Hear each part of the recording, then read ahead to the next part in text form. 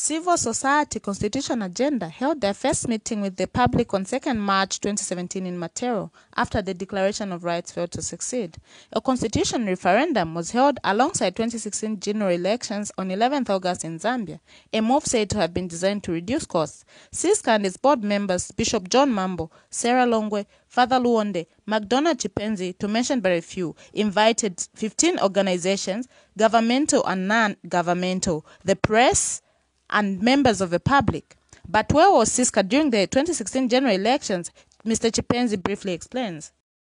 The referendum was embedded in the general elections, and we couldn't perhaps be active at that particular time because the whole process was also politically charged.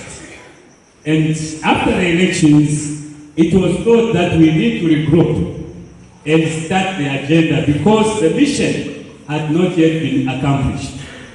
The mission of having a people-driven constitution, more especially that the expanded Bill of Rights was not included in the amended constitution, means that we, the Zambian people, still have work to do.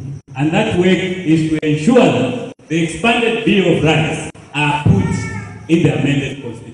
And CISCA's vice chairperson, Pamela Chisanga, says the referendum failed to succeed due to a number of factors.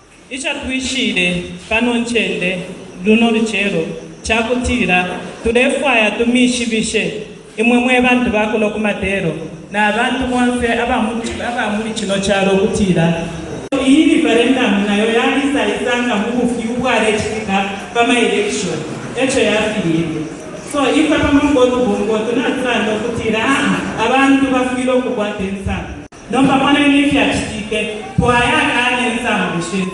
On a different date, the government, on the other hand, through the Information and Broadcasting Minister, had this to say.